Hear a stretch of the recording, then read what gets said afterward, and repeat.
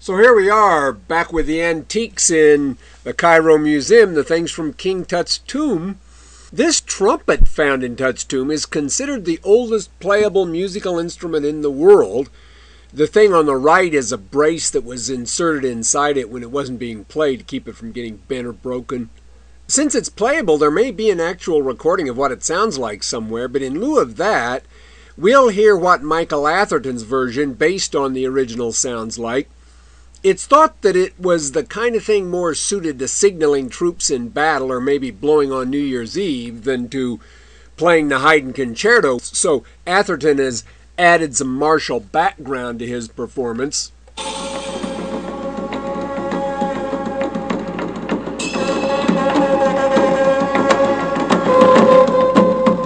And here's Tut in action, scattering Nubians before him on the so-called hunting chest.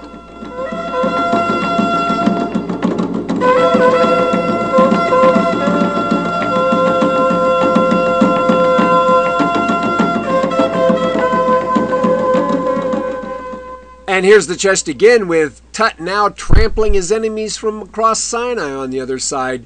These fellows are always represented as heavily bearded. You can't make them out very well here, but they are, and the Egyptians never wore beards.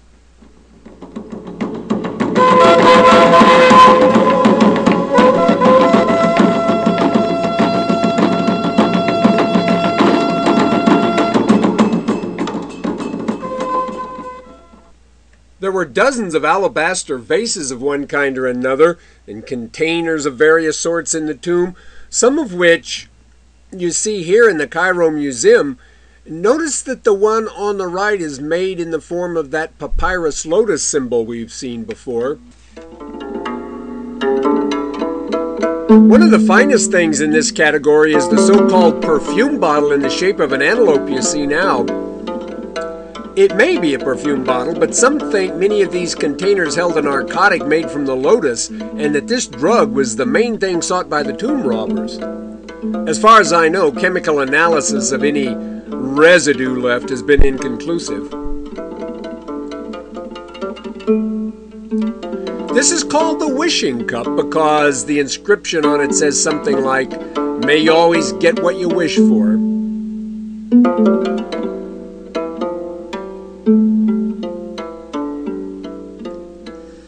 There were several so-called shrines of one kind or another in the tomb. This one was apparently supposed to have a statue, probably of Tut, inside it, because there are emplacements for the feet of a statue, but no statue.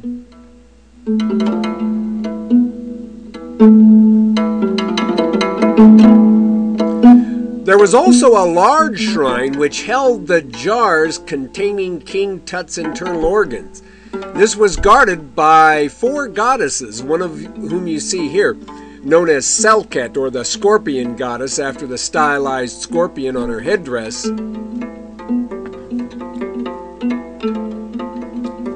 Here you see the door of the shrine with Isis herself on it. According to Egyptian tradition, Isis and Osiris were both siblings and married to one another. They had a wicked brother, Set, who killed Osiris and scattered his body parts along the Nile. Isis then found the parts, including the head of Abydos, and put him back together again there, well enough to rule the dead at least, if not the living. Their son Horus then killed the wicked Seth. In life, Pharaoh is identified with Horus, in death with Osiris. The role of Isis in this story led her to be regarded as the agent of resurrection, and as such she remained highly regarded well into Roman imperial times, and there were shrines in her honor throughout Europe. Isis and Mithras, about whom we'll hear more later, were 2 of the main foes of the Christians and promised much the same sort of thing. A reward in the hereafter in exchange for adopting certain attitudes and leading a certain kind of lifestyle as a mortal. These daggers were found in Tut's coffin, wrapped with the mummy. The one on the left is in fact the oldest iron implement ever discovered in Egypt, and it certainly would have been of more value in a fight than the one on the right, which is 22 karat gold and could be bent with your bare hands. The coffin also contained dozens of pieces of fine jewelry, including this necklace. The Egyptians regarded the scarab, or dung beetle, so highly. The ones here are made of lapis lazuli, which was as valuable as gold, and in fact called blue gold. It had to be imported all the way from Afghanistan, because they associated it, the dung beetle, by a truly prodigious leap of theological hermeneutics with such things as resurrection and rebirth. They saw how the scarab buried its dung ball and how new beetles then sprang therefrom. They weren't very good observational biologists, and they thought that scarabs were in effect autogenetic. They apparently didn't know or care by the time the scarab had become an important religious symbol that eggs were laid in the dung. This all led them to associate the process and the beetle itself with the highest aspirations of religious life. No insect has ever achieved a more exalted symbolic stature.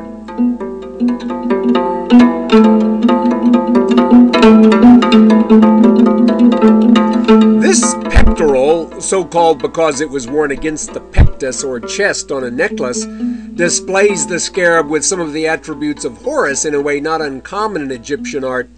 As I think I've said before, the Egyptians often combined symbols associated with various gods to represent various theological concepts, the exact significance of which, if it's even proper to speak of something like the exact significance of such things, is often now a matter of controversy. Above the scarab here is the symbol known as the left eye of Horus, which was identified with the moon, and above that you can see the crescent moon itself, with its horns pointing up around the dark part, which the Egyptians obviously knew was still there, even when it was not illuminated. Between the horns we have Tut in the center, with Thoth, sometimes called the moon god, on the left, after whom he was named, and Ra, the sun god, on the right. The vegetables dangling from the bottom include the ubiquitous lotus in blue and gold. Here you see two more necklaces. The scarab is often shown pushing its dung ball, as it was on the first necklace we saw.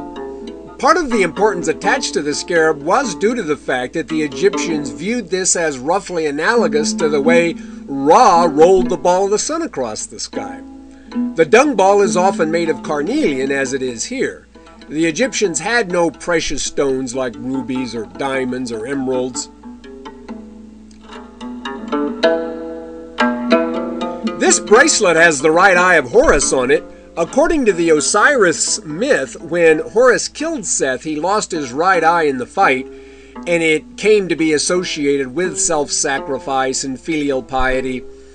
Like the scarab, it became popularized as just a sort of good luck charm, eventually to be dangled like the Ankh from the keychains of hippies in the 60s.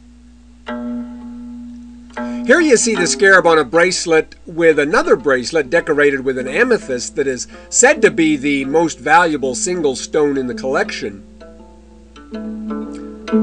Another of the finest items is this scarab bracelet with its top seen reflected in a mirror here. The Egyptians are primarily famous, of course, for their big things. Remember, Herbert Muller calls Egypt the land of whoppers, but they have hardly ever been surpassed as jewelers on a very small scale either.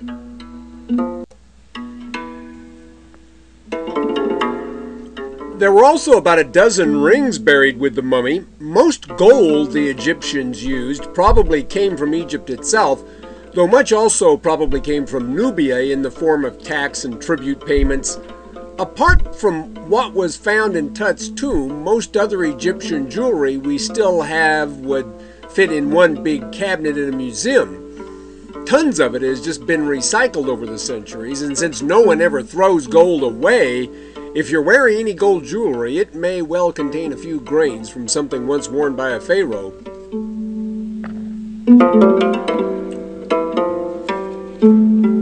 This is the gold coffin itself now, which weighs in the neighborhood of 250 pounds.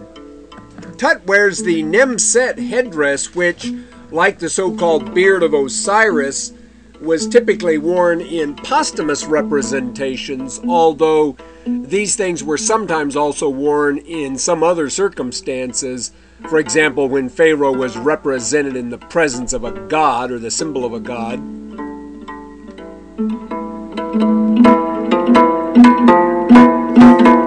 Here you see the upper part of the coffin more dramatically lit. Tut also carries the attributes of Osiris as the ruler of the dead after his own death. The crook and the flail, these are, which are thought to represent his power to both nourish and punish his people. If every pharaoh got anything like as much gold as was found in Tut's tomb, it must have been truly an endangered metal by the end of the New Kingdom. Here's the gold mask which was over the head of the mummy. Death at an early age was certainly not uncommon in the ancient world, but some think that Tut was murdered while still in his teens, possibly by Ai, who had served as regent and may have been unwilling to give up power. Here you see a closer view of that mask. In an attempt to maintain their position, supporters of his widow, Rakuten Amun as she was called after the return to Thebes, apparently arranged, although there is controversy about how all this went, apparently arranged a marriage between her and Zananzaj, son of the Hittite king Shupaluli-Umesh, and I must admit that's a name I always look forward to saying, Shupaluli-Umesh. But his son Zananzaj died en route to Egypt, and it's commonly thought he was murdered, perhaps by agents of Ai. In any case, Ai was recognized as the new pharaoh, and when he died without children, the army commander Horemheb became the last pharaoh of the great 18th dynasty.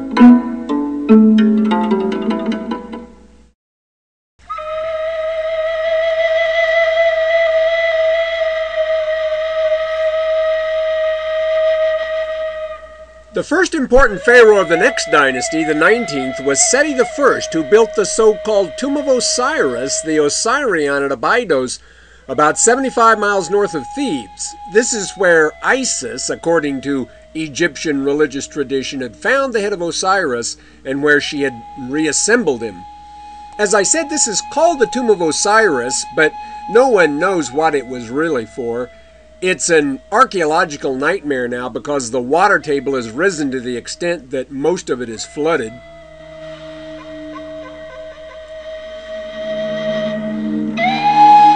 Seti I also built a temple named after him at Abydos, and you see it here at the top of its impressive staircase approach.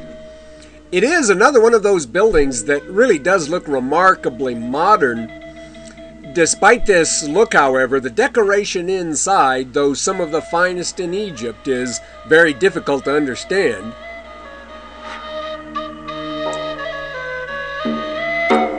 Here you see Seti himself at the entrance. As I mentioned in the last lecture, Thutmose III left an Egyptian empire stretching all the way to the Euphrates.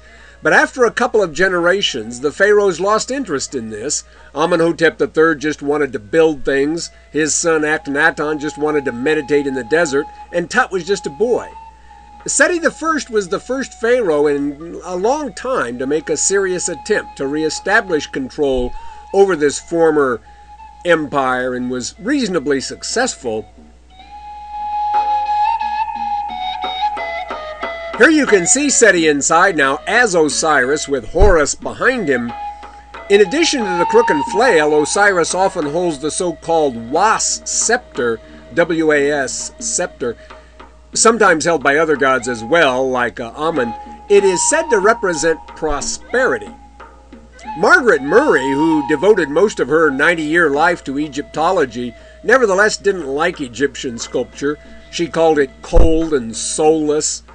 That seems a little harsh, but it is, as I've said, almost completely devoid of emotion or expression, so it's easy enough to see what she means. A lot of critics like this expressionless sort of work, though. The temple is divided into chapels for Osiris and 6 other gods, though there are representations of many others as well. Here's Khnum, who is sometimes identified with Osiris.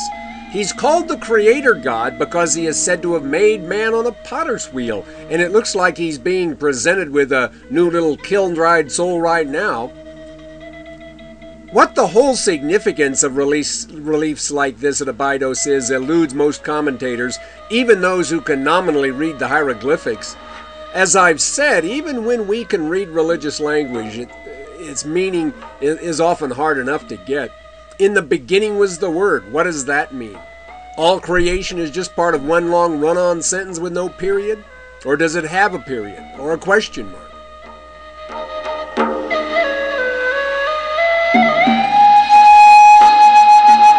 Here we see Seti making an offering to a god. Despite the spiritual content often attributed to Egyptian religion, it often comes across as pretty mercenary in the manner of much religious practice throughout history. I'll give you a plate of cakes and fruits if you'll let me win the lottery. It's that kind of thing. We're going to see some more of the reliefs in Seti's temple while we get another chance to hear in a little more detail one of Michael Atherton's reconstructions of Egyptian music. The text here is actually a hymn to Osiris, and we'll get a chance to listen again to what the ancient Egyptian language may have sounded like when it was spoken or sung. And we'll also take a quick look at the tomb of Seti I in the Valley of the Kings. Like most tombs of the pharaohs, it's gigantic compared to Tut's, which is near it, but it's far, far more impressively decorated. Unfortunately, there was nothing in it when it was opened.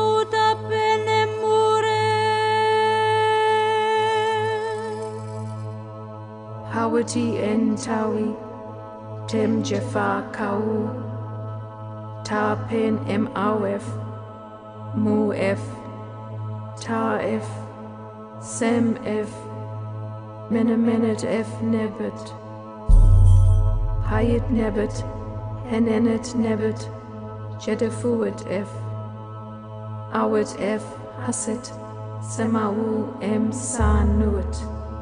He said, Netitief, Mirau, Ebnefem Market,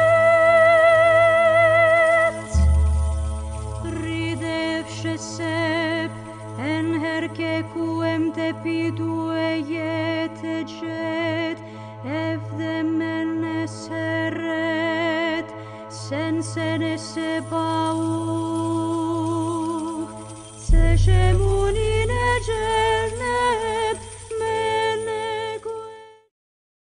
This is the pylon in Luxor now, built by Seti I's son, Ramses II, around 1250.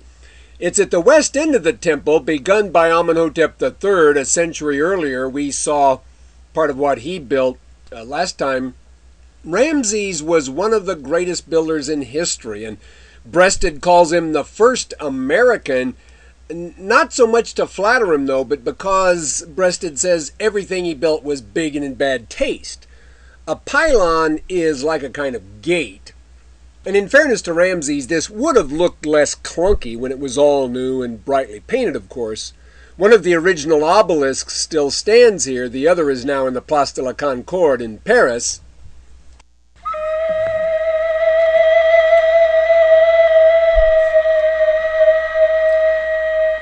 Here's one of the statues of Ramses up closer.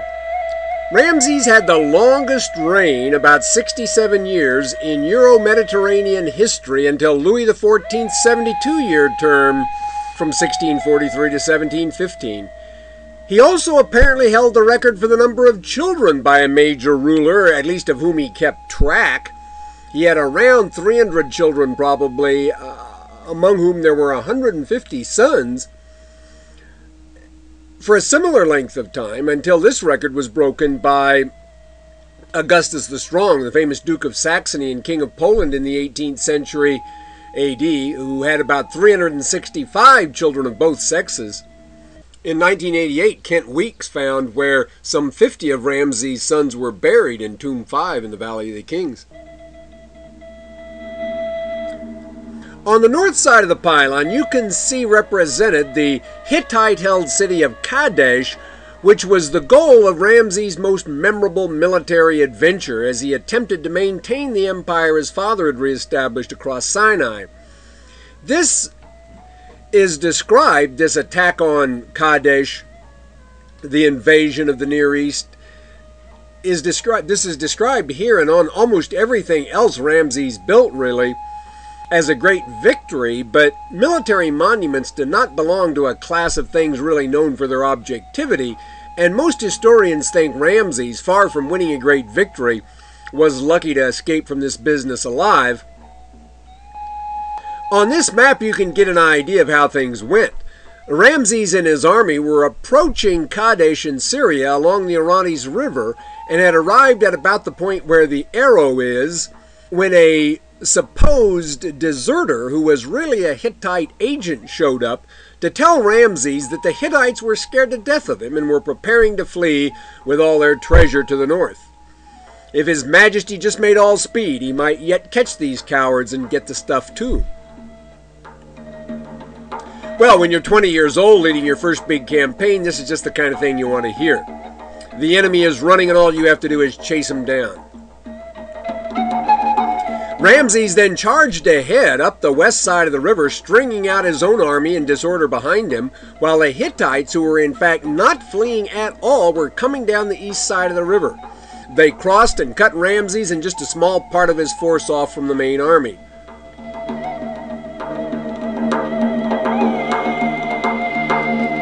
Here you see Ramses now on the south side of the pylon, fighting his way back to join his troops. It's fair to say that in this he did behave bravely, I suppose, but this was bravery forced on him by his own earlier foolishness. He made a vow to his horse, promising to feed him with his own hand forever if he got him out of this mess, but I doubt the horse gave that much thought. Needless to say, Kadesh was not taken, and the only victory here was at best a sort of narrow and personal one which saved Pharaoh's own skin.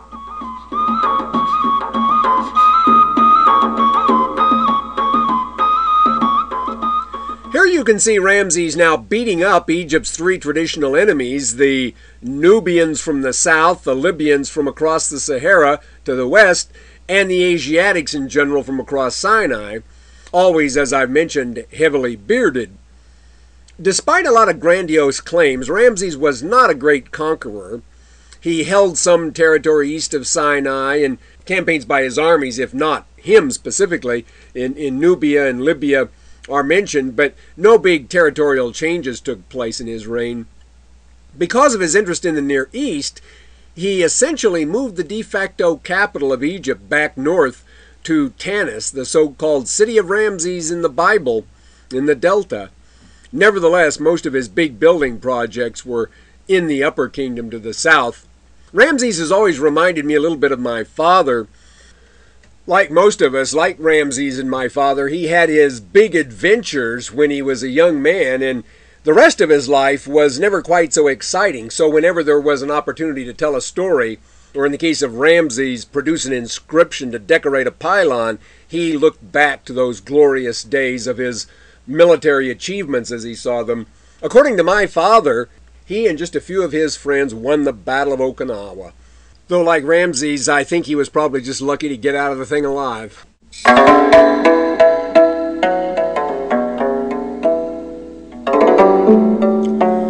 The temple at Karnak, which you see now, the most impressive part of which was built in Ramses' day, is just a mile or so from the Temple of Amun at Luxor, and was connected to it by an avenue of sphinxes, which we saw last time, from the Luxor end. Karnak is called the largest temple ever dedicated to a god, but it's really more of a whole complex than a single temple. The oldest part of it is the Middle Kingdom shrine of Sesostris I, which we also saw last time. And this entrance pylon, you see, wasn't finished until Alexander the Great's day, some 1,500 years later. Here you can see the main part of the complex with the pylon we just saw at the extreme left. In the center is the great hypostyle or columned hall of Ramses II, and at the right are the obelisks of Thutmose I and Hatshepsut, respectively.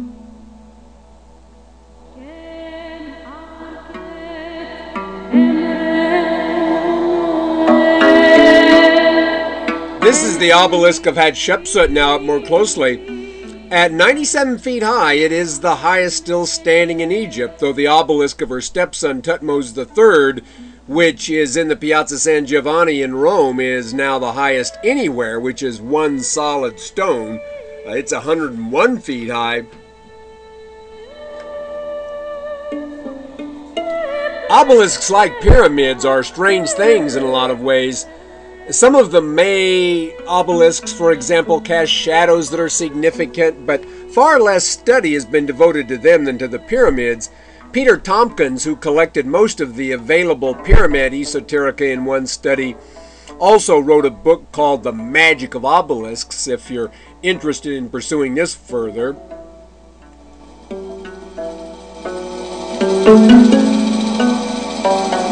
Near the obelisk of Hatshepsut are these two beautiful pillars with the traditional symbols of Upper and Lower Egypt on them, the lotus at the right and the papyrus at the left.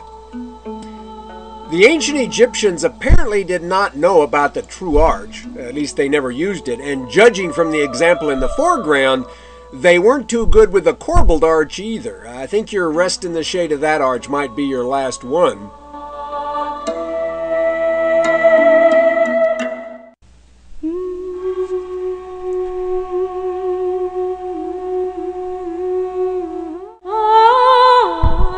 Here you can see now the interior of Ramses' hypostyle hall as it looks today. In antiquity, it would have been a much spookier place, roofed over like the similar hall at Luxor, with just enough light coming in at the tops of the columns to allow people to see their way around. The walls and columns would have all been decorated with imposing and scary images of the supernatural world. Rudolf Otto, in his famous book, The Idea of the Holy, argues that what led man to religion wasn't, as has often been supposed, the need to account for otherwise inexplicable phenomena like rainfall, eclipses, or whatever. Men, he thinks, were rather led to believe in the existence of the supernatural because they felt its presence, or thought they did in some circumstances and or some places like this. This kind of setting is calculated, certainly, to produce the maximum effect of what Otto calls the numinous, the feeling of an unseen presence. The largest columns ever erected are here, 80 feet high and 33 feet in circumference.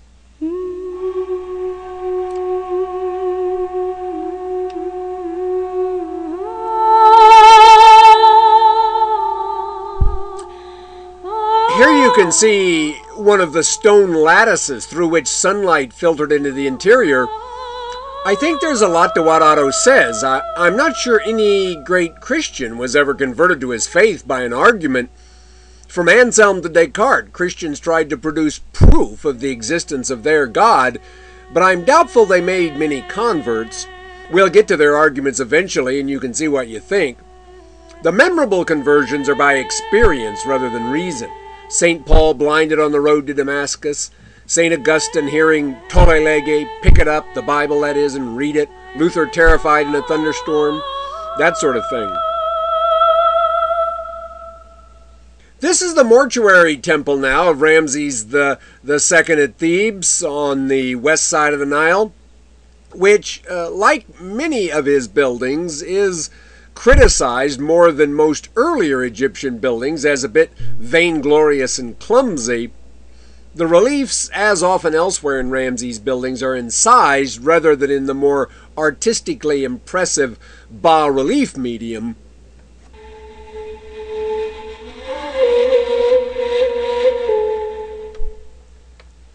The largest statue the Egyptians ever made was, not surprisingly, a portrait of Ramses weighing some 1,000 tons, and the remains of it, as described to him by a traveler from an antique land, were the inspiration for Shelley's famous poem Ozymandias. On the statue is said to have been written, in Shelley's poem that is, "My name is Ozymandias, King of Kings. Look on my works, ye mighty in despair." Nothing beside remains. Round the decay of that colossal wreck, boundless and bare, the lone and level sands stretch far away.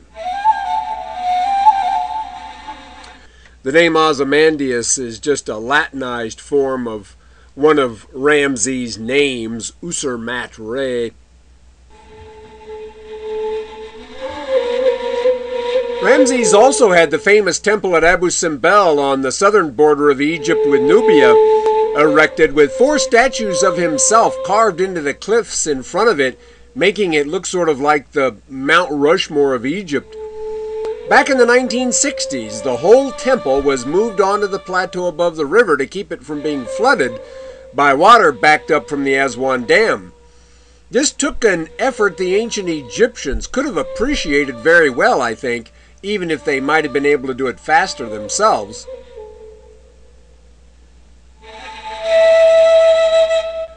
At least one purpose of this temple was to impress the Nubians. Here you see one of the 65-foot-high colossi of Ramses there, and any potential troublemakers from the south might have just decided to paddle their canoes somewhere else after seeing this sort of thing.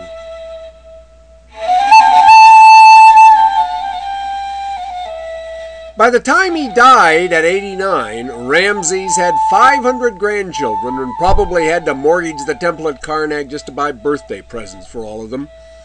His mummy, still with a good deal of hair, was found where those who had robbed his tomb dumped him in the 19th century. It's interesting that enough DNA survives in mummies like this for a lot of information to be gathered about cultural connections. King Tut has, for example, been the focus of a lot of such attention, and amazingly, he belonged to what geneticists call haplogroup R1b1A2, to which more than 50% of all men in Western Europe belong. It is thought that common ancestors lived in the Caucasus around 7000 BC, and descendants migrated west into Egypt and Europe with the spread of agriculture. I wouldn't leave you with that picture of him, though. Here's a statue of him which was found at Tanis. And who knows, maybe Moses once saw this, because Tanis, which is called the city of Ramses in the Bible, as I said earlier, was the departure point for the Exodus.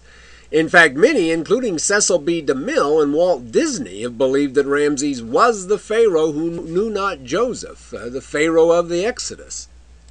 The most important of Ramses' wives, Nefertari, also has a temple near his at Abu Simbel, but the most remarkable thing connected with her is her tomb in the Valley of the Queens at Thebes. It is one of the most splendidly decorated of all such things, but is only irregularly open to the public. This artist's rendition gives you an idea of the size and magnificence of it.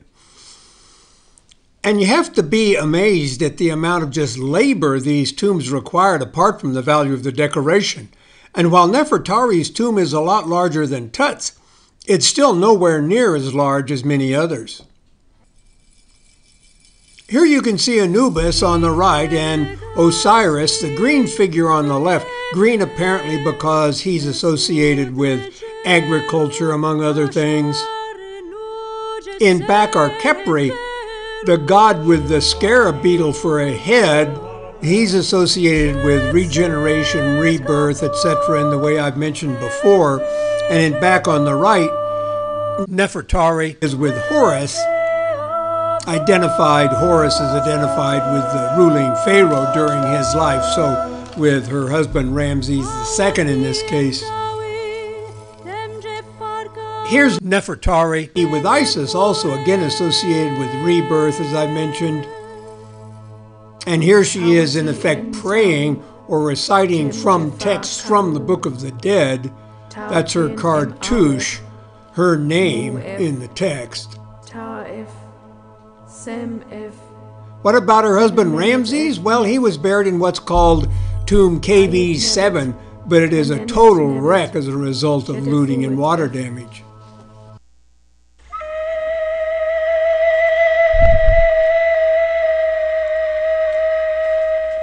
Merneptah, whom you see here at the entrance to his tomb in the Valley of the Kings at Thebes, with one of the incarnations of Ra, was the oldest surviving son of Ramses and became his successor. This is in fact one of the most impressive painted reliefs in the whole valley. Most of the decoration in the tombs of the pharaohs here is, as I've mentioned, devoted to things like the Egyptian Book of the Dead, which produces illustrations that are bizarre rather than beautiful, and published examples of them are hard to find. It's equally hard to find anyone willing to stake his reputation on what they all mean, and I really appreciate the fact that John Anthony West, as I've said, includes partial translations with commentary in his Traveler's Key to Ancient Egypt. If you're interested, you can get a good idea of what's involved from him, but as I've said too, keep in mind that his interpretations are considered controversial. Some think that Merneptah might actually have been the Pharaoh of the Exodus himself, because on the so-called Israel Stele, which you see here, he says he clobbered Israel. This is in fact the earliest surviving reference to Israel in any source. The date would be about 1200 or so BC, which is consistent with the usual view of when the Exodus might have taken place, but there are a couple of problems. Here's the actual set of hieroglyphics representing Israel, where you see the red arrow there. One of the problems with the theory that Merneptah is the Pharaoh of the Exodus is that the Pharaoh of the Exodus didn't clobber Israel. He was the clobberee, and he didn't live to tell about it. Another problem is that neither Merneptah or Ramses II is at the bottom of the Red Sea. Both were buried in the Valley of the Kings, and the mummies are in the Egyptian Museum. All a literalist has to do, though, I guess, is just to argue that the body was washed up or something like that, I suppose.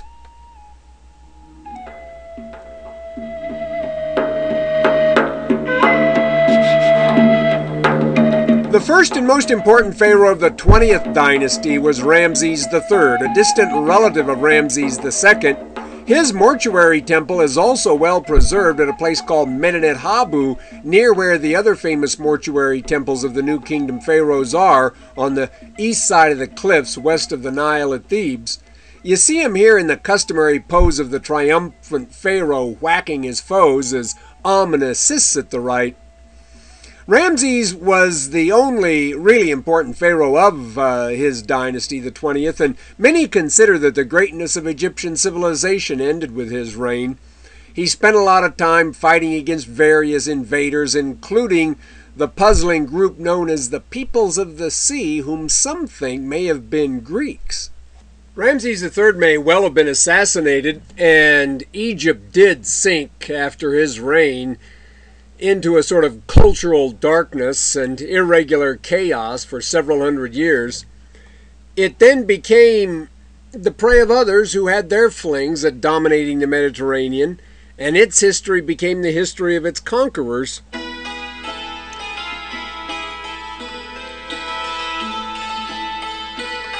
Libyans, Ethiopians, Assyrians, Persians, Greeks, Romans, Arabs, Turks, the French, the English. Egypt was not really an independent country again until 1952. Okay, that's the end of our visit to Egypt. Next time we'll be on the other side of Sinai in Mesopotamia, the Fertile Crescent.